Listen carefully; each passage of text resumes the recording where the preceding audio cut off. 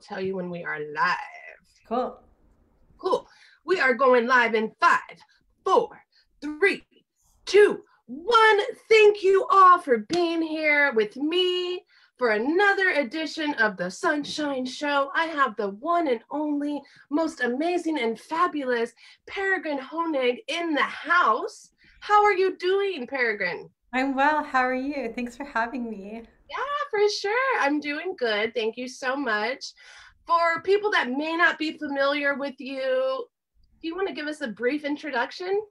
I am originally from San Francisco, and I moved to Kansas City for college and for art school, which I just recently graduated from last summer. Oh, congratulations. Thank you very much. I'm glad I was able to get it in under the wire of the pandemic. But yeah, so I'm an artist, and I do a lot of just work about like the gray areas of like social structures and stuff like that. But I also do a lot of poster art and album covers. And so I've always kind of had an ongoing relationship with musicians, and I've built friendships up through the music world. Awesome. So can you Yeah. give us an example of some of the artists that you work with and do Sure. So I've made album covers. I think my first album cover, I was laughing about doing this interview a couple of days ago because I said the first album cover I ever did was in I think 1997 for a group. There was a recording studio on Walnut Street in Kansas City, and their hit song was "Ugly Bitches Got the Best Pussy," right? I think I've come a little bit further from that sort of quality of music, but Christine Brabs is a violinist in Buenos Aires. My friend Bo Bledsoe is a guitarist in Kansas City. Mark Sutherland, my first husband, Earl Harvin, Jacob for Jazz Odyssey. I did a piece called Race Riot Suites. I still am very happy with, and then like Malachi Paper, so that group, and then I've been doing albums, and I'm now doing a lot of work for Mike Dillon, who I'm married to. awesome. So you are actually Mike Dillon's live-in artist. Yeah, I'm a live-in artist. Perks. The perks. Yeah. I Peregrine, I have known about you for about 20 years now because you were doing art for Mike Dillon, and I did shows with him back in Texas when I used to live there, and I just remember loving your imagery because it's so it really pops and it's just visually stimulating, and but also just the simplicity of the nature of the work just makes it that much more beautiful, and so that was always something that sort of drew me into your work. I remember you did Mike Dillon's was it Battery Milk? Oh yeah, the tits, the Afro girl with the milk coming out of her boobs. That's still like one of my favorite weird. Like everybody's like, so what is? And this is like the burden of being a fine artist and wanting to do illustrative work that are your ideas, so you're not like somebody else's hands, right? So I had this weird idea, and I had this awesome Japanese designer because I'm not a designer. I'm not a graphic designer. Like I don't really know, like admittedly, how to work in those fields. So yeah, I got to work with Maiko Kuzunushi, and we put Battery Milk together. And yeah, it's such a cool shirt. Like I love seeing people in it still, and I love that album. It was a very fun album to put together. Yeah. So I've known you. I mean, it's really amazing to be able to talk to you because I've been such a fan of your art for so long. So thank you for giving us your time today and taking Yeah. the time out of your day to just sort of answer some of our questions about your art. And yeah, I really appreciate you so much. So what can you give us a little bit about your a little bit of history on your background as far as your influences? Yeah, totally. So I grew up in like in San Francisco in the city, like so in the Castro. So I was always around just amazing posters, like that kind of psychedelic, like late 60s aesthetic that's coming back that I just like I'm total sucker for. And I could probably name a couple of specific artists, but really it was just a genre that really hit me, like that line work with the fade and the scooping in of the fade. And then, you know, I love like really like intense line work, like, Egon Schiele or Hans Belmer, um, people that have a huge influence on us as artists, like Shel Silverstein. Like he's an artist, right? We see he really did a lot of adult work too. Like he did stuff for Playboy as well. So Oh, it's like, really? yeah, oh yeah, he had a book that's really hard to get a hold of. It's called like Private Parts or Private Places. It's all adult humor, whatever that means. But they're more nudity and stuff than like The Giving Tree. But and I had a lot of really early success as like my single digits. My work started to get documented when I was like 3. So I'm in a couple of like hardcover books. Wow. Yeah. So when I went to art school, I kind of make this joke with other people who were noticed early is like you kind of become a mid-career artist really early in your life, right? Mhm. So like I am in these big museums like the Whitney and the Chicago Art Institute and like Yale has collected my work and that's incredible. Like those accolades are awesome, but it's also like, like if you played at Carnegie Hall when you were 14, like, right? Like then what? Right? Like what do you do with your brain? So and I love music, but also if you're a musician and you're like you really are trying to make your own work, you tend to have the same like life and sleep cycle as a musician, Sure. right? So you end up in the same groups of people. Like I'm still cycling, like you're saying, I've got 20 years of cycling in the same circle of human beings because even if they are all the way across the country, we're awake at the same time.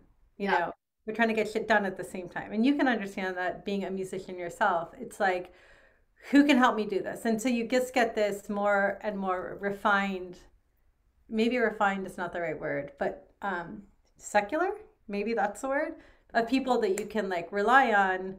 In your case, it would be like, oh, that's my drummer. In my case, it would be like, oh, that's my graphic designer for this project. They'll Okay. make this look really good, right? Okay. Yeah. So um, I'm influenced by music, but I'm almost more influenced by like I really like the sound of the song more than the song. Like I'm a sucker for how what I see when I hear music. Okay. Awesome. So what do you listen to? Do you have like particular music that you listen to whenever you're creating? Yes.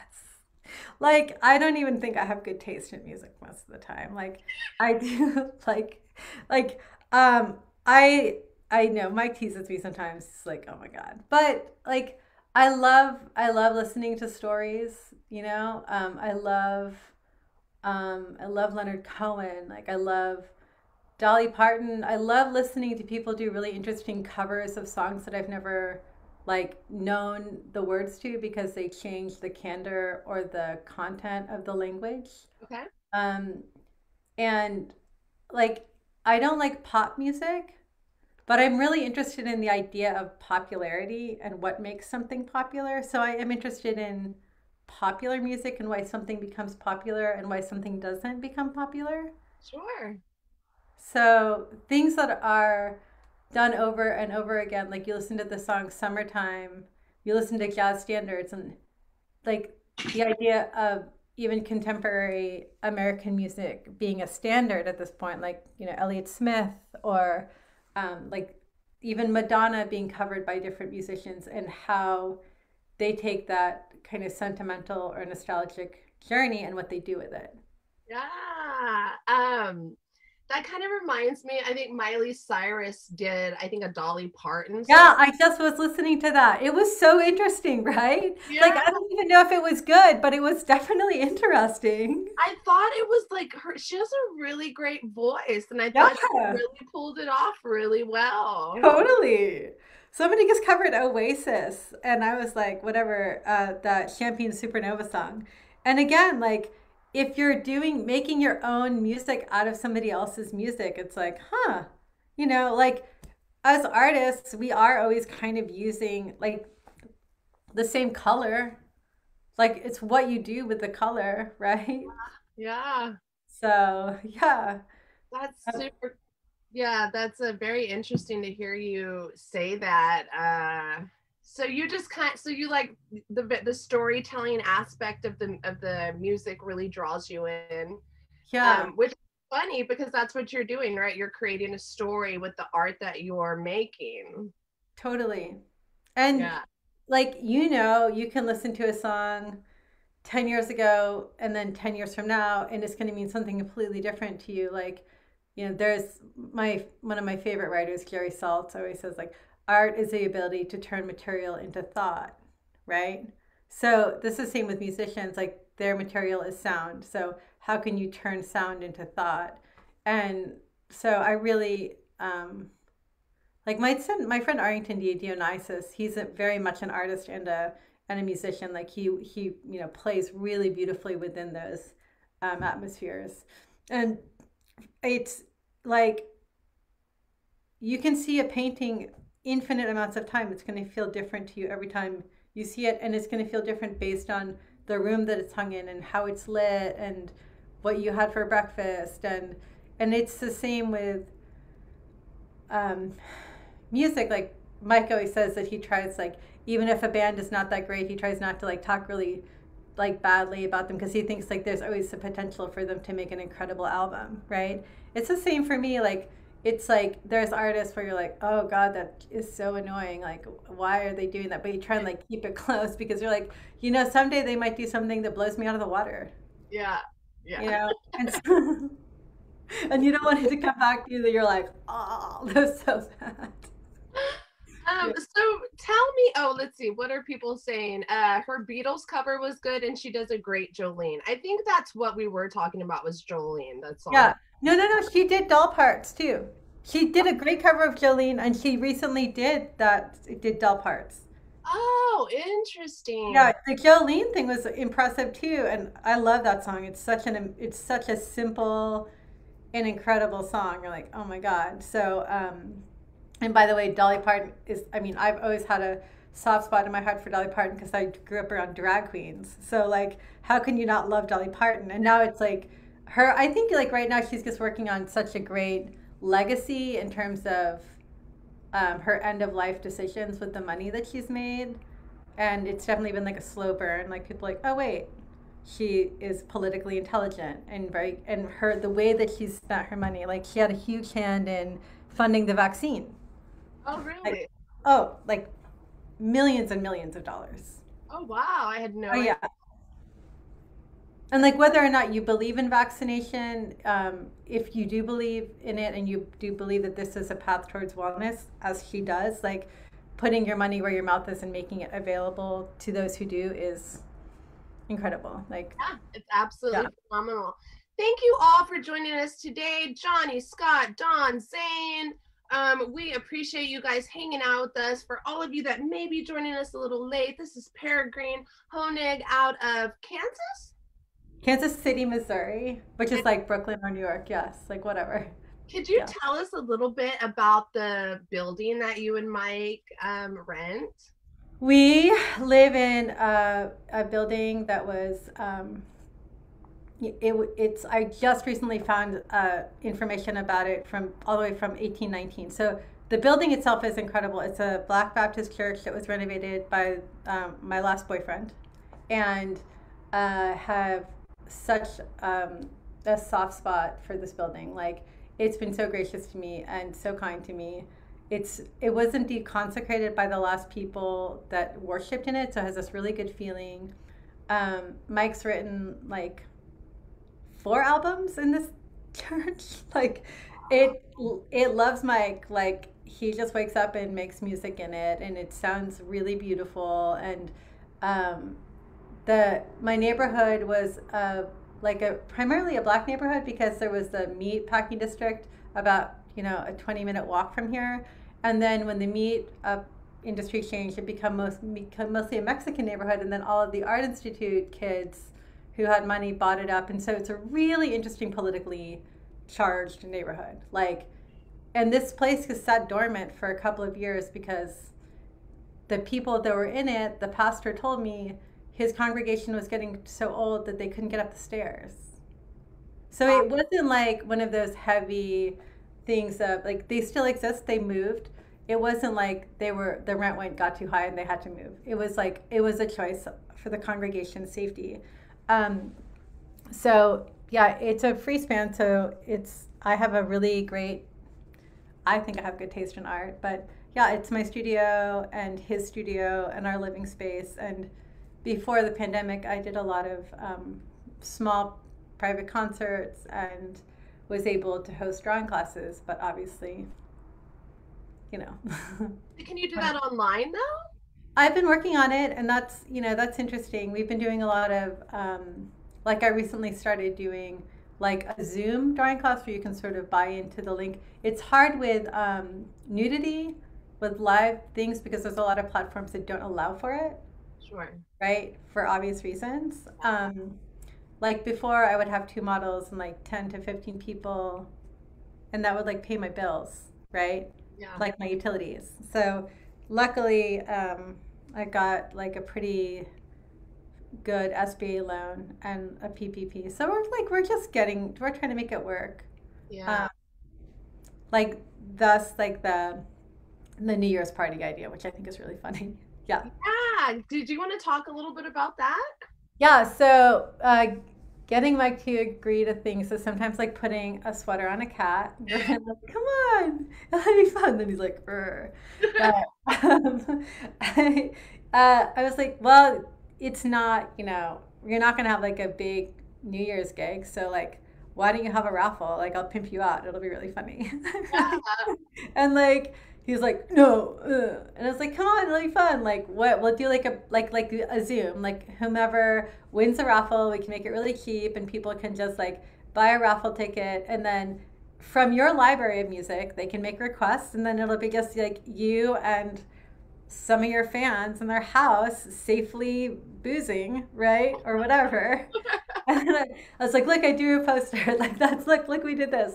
Like, I'll help promote it. Like, give you permission. And so, um, yeah, like after a little bit of it being, it's kind of like a democratic, like kind of like a socialist idea. Like everybody puts the same into the pot, and somebody wins a free concert. So, you know, and it's an excuse for him to like learn music he hasn't played for a while. So hopefully it'll be somebody that's really like, well, it will put it out there like probably like today, and then we'll announce it on the 23rd. So that way whomever can gather their little party and their songs and stuff like that. Okay, cool. So I will change. I did create the event and I did change a few of the dates. So I will go back in there. I didn't know if the 23rd was enough time for us to like Oh settle. yeah. What So date is today? The 17th? the 19th. Oh shit. Oh my God. Oh my God. Oh my God. Yeah, but it's okay. Yeah, So I just kind of like put it on the 28th or 27th. I perfect. don't know. We'll figure it out. That's great. Yeah, we'll Yeah, figure it out. But that's everybody, this is basically what we're doing. We've come together and we are really pushing for this Mike Dillon New Year's celebration Zoom concert. All of you guys can enter. It's $20 for the lottery, and you get a private Zoom concert. You get to pick the playlist from Mike Dillon's repertoire of music. And you guys know who Mike Dillon is. He's played with so many badasses, but really his band, the Mike Dillon Band, is the band. And he's just amazing. Everything that he does, his costume changes, the puppets. Peregrine is responsible for the puppets. Can you tell us a little bit about the puppet idea? well, it's so weird. Like we didn't like we just like got married really quickly, and it was awesome. It's like, okay, why not? Like either we'll stay together, or we won't. Like whatever. And so, and of course, like I'm grateful for like when you fall in love with your friend, like you're just kind of grateful for every person that they've been with before you, because you're like, oh, this person is who they are because they've been with every one of these people, and they had to be. And same for me. Like there's no way that I could have dealt with such a handful of a man without having been with a lot of people first. Sure. Like seriously. So I'm like, woo! Like get ready for the ride. So I just am like getting used to this person being going from being my friend, like my cantankerous friend, to my lover, to my husband, like the sudden thing, and then all of a sudden there's like a pandemic. So I think, oh, I'm gonna have this marriage where like we both travel a lot, like we connect and we love and we inspire each other, and all of a sudden we're in lockdown. So we're like, whoa, I guess we're really married. Like crazy. Okay. So Wow. um It's a true love story. it's true love, right? So with true love comes like how to like navigate a pandemic. And so we just were like, well, what are we going to do? Like, we need to make money. So we started these Zoom things. And my friend Bruce Burstard, who was an antique dealer, had given me this bag full of stuffed animals. So I costume, like, I love Mardi Gras. I love New Orleans. Like, we go back and forth pretty often. And so I was just like, well, it can't just be music. We have to also entertain. So I dragged out all these puppets. You know, Mike sometimes is like, don't put on the filters when I'm singing a sad song. But you're like, but it's funny. You know, Elliott Smith with googly eyes is funny. You know, ears, stuff like that. So I've gotten some restrictions, you know, but I'm bored too. Like, I want to entertain myself. And he can't even see it. Like he got this article written, and it was like this beautiful article about his new album. And then the person had been obviously watching the same thing and taken a screenshot of him like with these huge like filter eyeballs over his face. And he's like, "What the fuck is this?" And I'm You weren't supposed to see that, Mike. What? like, so yeah, funny. But yeah, like I don't know, like we're all like most creative people are kind of married to the hustle already. Yeah. So like life is a little bit different for us, but it's not that different. And instead of being like, oh, I hope like the show sells out, you know, at like, you know, 1,000. Now it's like I hope that the show where it's 150 a seat sells out at 10. Like, right? It's Yeah. different. And like my lectures obviously were canceled. My museum shows were canceled. I'm still selling artwork, and the albums are an opportunity for me to play with some great graphic designers. Like my friend Sean Hammondtree helped me work on the Suitcase Man. But also, it's really therapeutic to help your partner write songs because he definitely pushes me, and I might actually push him more than he pushes me in terms of like being being brought up in a critical environment, like with fine art, is when you're not an artist, when it's not your field. Like he is extremely self-critical, but just like we have the same lisp, right? So Uh-huh. he can say like cheese or peaches or church. We have that same thing, I right? noticed that. I Right? noticed. So he'll say something and I'll be like, nobody can understand when we say that word. Like you have to use a different word. Oh Like my God. I know that I can understand you, and so no one can understand you, right? So that's real. Like it's such a rare list. Like we were at somewhere in like Asheville, North Carolina, and this guy was tripping balls. He was like on so much acid, his eyes were so dilated, and he was like crying. Like he's like, "I'm not on coke. I'm not on coke." And we're like, "We know you're not on coke, dude." Like, and we said something, and our list came out, and he's like, "You guys have to get married. You got the same list." And we were like, "Meh." But then we did. Like it took somebody like tripping balls with their eyes falling out of their heads. It was like water. But Oh, yeah, like it's one thing if you notice it because we've always known it. We used to make up these road trip stories that only had the words we couldn't say. And then to like 20 years later, be married to the person with that same flaw. oh my God, dude. It was meant to be true. Thank you all for hanging out with us. What do we have here? Andy says he lived in a Victorian home once. It was very mysterious and impressive quality. Just a wonderful feeling. That's kind of what I get when I see the Yeah, vibe with your home. it was really lovingly made and it's just got this great energy. And it's called Greenwood Social Hall. Like I called it, it was Greenwood Baptist Church. So I really wanted to be reverent to the history of the space. Yeah. Um, you're Very always welcome. We have a guest bedroom. Thank you. Yeah. James Peterson says John Prine is a good storyteller. Example, the story of Sam Stone. Are you familiar with John Prine? Oh, totally. Yeah, he's beautiful. Am I Yeah. pronouncing the name right? Yeah. Oh, okay, good. What's up, Goody? What's up, Dawn? And Michael says, love you so much. Michael McErin? Is that maybe one of your friends? Maybe one of mine. I don't know. We love you I too. love you. Could you show us an example of some of your art? Do you have any available? Is that one Oh, behind? yeah. Actually, I have. I'm like, this is funny. Yes. So, this is mine. This is this girl that I printed with Landfall Press in New Mexico. I've been printing with them for like a long time. But she's got polio. She's kind of like a calendar girl. And I made her in like 2007, 16, 17. So it's kind of interesting to be like, I put her up because of the pandemic. But also the over here is the We Don't Care bathroom sign that I produced when that bill came out where they were trying to make trans people like carry like their assigned at birth gender around before they went into the bathroom. So I made this bathroom sign. Oh, that's so cool. Yeah, it actually started in Durham, North Carolina. The hotel, the 21C, contacted me, and um, they. Oh, there's Mike. Can't talk to you right now. Anyways, To Mike Dillon. shout out to Mike Dillon. So, yeah, it was the bill didn't pass. And actually, Mike was at one of my first lectures when we started seeing each other in Durham, North Carolina. And one of the things that people don't know is that a lot of trans people have a difficult time going out in public, especially if they don't pass, because they don't know what bathroom to go to. And so there's a really intense problem with urinary tract infections with people who are trans, which you don't think about. So actually, that bill is so oppressive.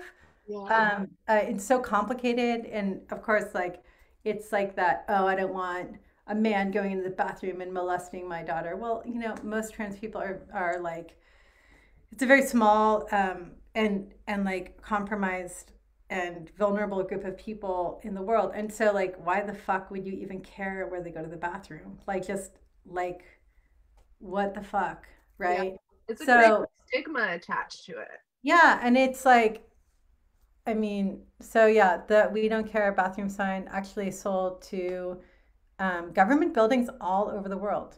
Um, Really? yeah, and the money that I made, which was like minimal because it's really expensive to produce small quantities of commercial looking things, right? Like if I produced like 5,000 of them, it might have been different. But there was this healthcare program that was helping trans kids who were leaving the foster care system, like help them with healthcare and stuff like that. This woman, Sarah Baum, was organizing it.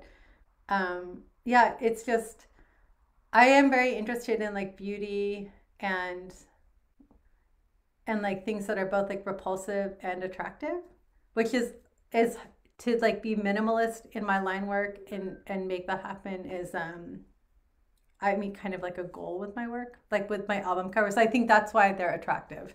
Yeah. Because you're like, oh, cool, ooh, right? Like Urn. Like Urn's an example where it's like, oh, it's flowers and it's actually like balls and like heads hanging from a tree. Balls. Yeah, it's like seriously. Like the same with battery milk. It's like, oh, look at that sexy girl. Oh my God, like there's piles of breast milk like exploding out of her. It's kind of like cum or like what is it? Like it's just not what you expected at first. So Oh my God, you are such a badass. Where do we find all your artwork at? Do you have a website or something that we can check out? yeah, you can. I have work up right now at Blue Gallery online. It's called Wonderwall. The work it's like a wall of work that's up, and then Landfall Press sells my work.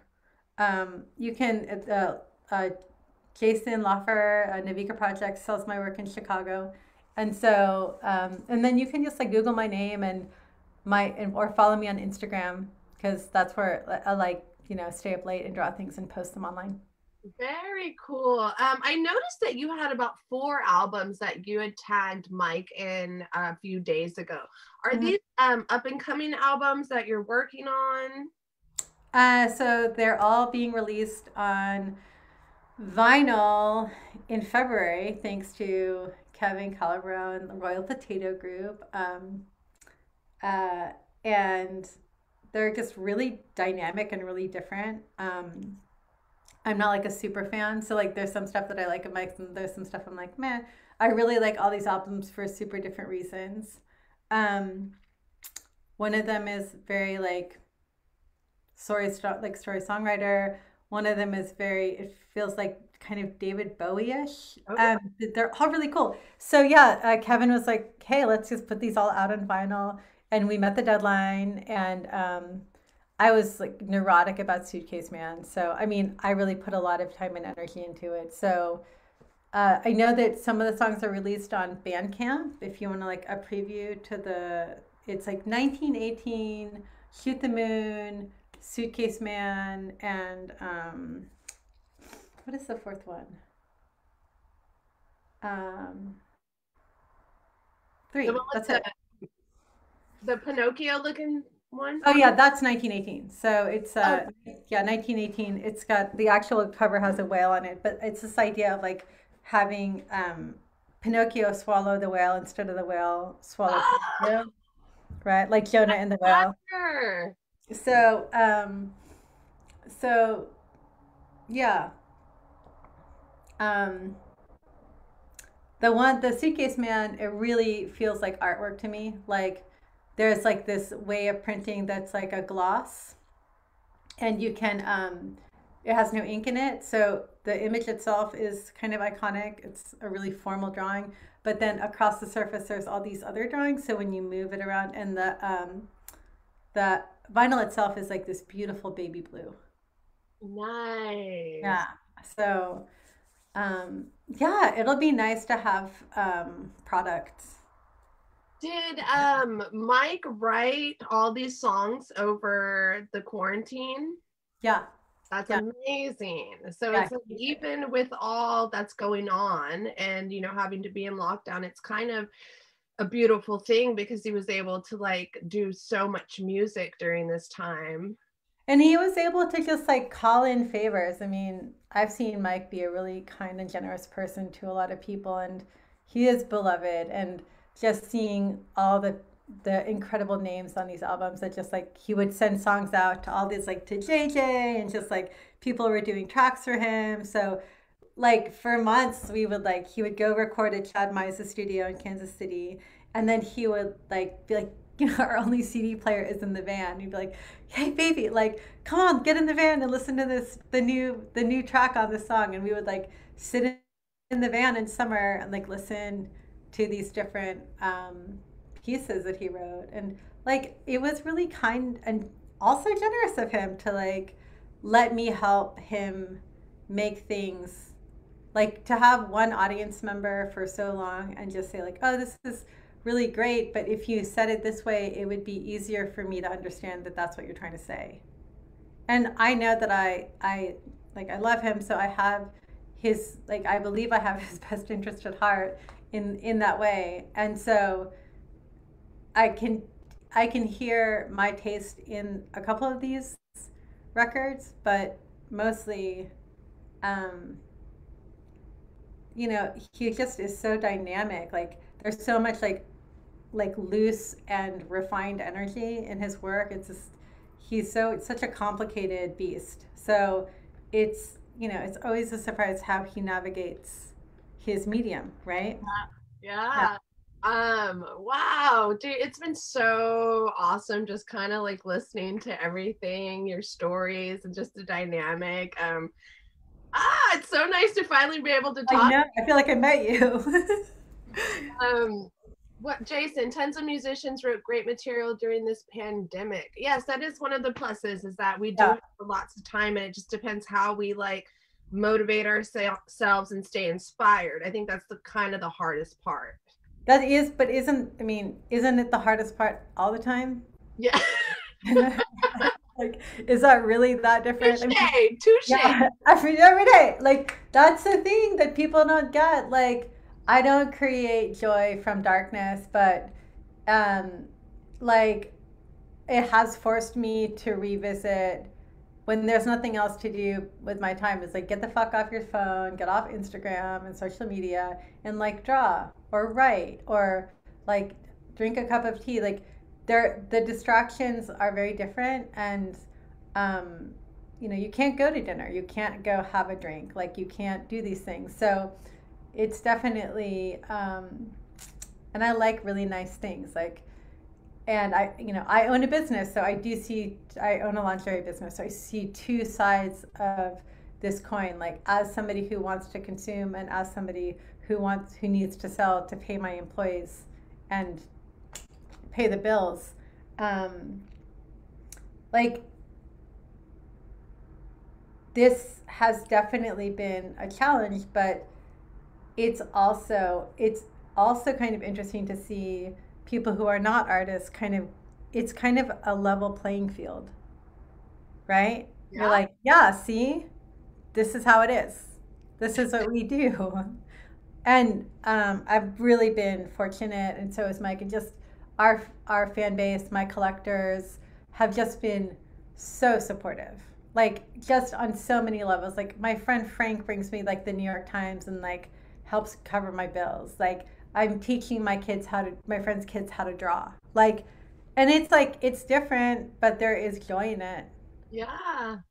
And considering the fact that we're going through this intense cultural revolution where people are starting to really see these different, like, obvious levels of inequality, like, I can only hope that we're going to come out like stronger and softer and just more sensitive to each other on the other side.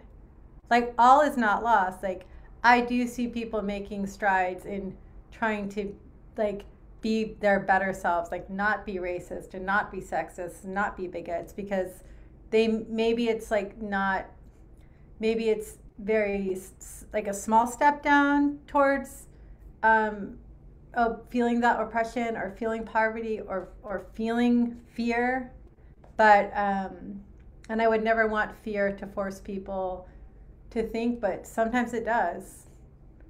Absolutely. Yeah. 100%. You have been a very beautiful light today in my day. Thank you so much. Just your Welcome. words, everything you speak so beautifully. You guys, we are going on about 40 minutes. Peregrine actually has to go to work here in a little bit, so we're going to start wrapping this up. I want to say thank you to everybody that has taken time out of their day to spend with us.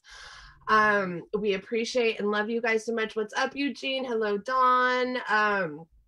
Do we, let's end this. I want to talk about the New Year's party. So we Yeah. do have the Mike Dillon Zoom concert that we are going to be auctioning tickets off for. I will drop the event link in the comments when we're done with the interview. So everybody has a chance to enter this lottery for the Mike Dillon New Year's concert. Um, do we want to touch on that once again, Peregrine, before we go? Yeah, just like get some tickets. It's gonna be fun. Tickets. Yeah, and like whatever, like be nice to your friends and neighbors. Get through the holidays, and it's been really fun talking to you. And thank you for helping, like an artist and a musician. And I can't wait to meet you in the real world someday. So Yes, yes. um, and thank you for helping me promote this super abstract idea, and I'll share it on my page too. Yeah, So yeah, of course, girl. We got this. So you guys, I'm gonna drop that in the event in the comments after we're done. Thank you guys for taking time out of your day to spend with me and Peregrine. If you guys want to check out her art, I will also drop a link to her work in the comments. You guys hit her up or follow her on Instagram. Don't hit her up, but follow her on Instagram. Slide into those DMs. Mike will be answering. Yeah, Bergen, thank you so much. I hope you have a yeah, great day, and thank you so much for everything. And I cannot wait to meet you on the other side, girl. have a great night, sunshine. Bye.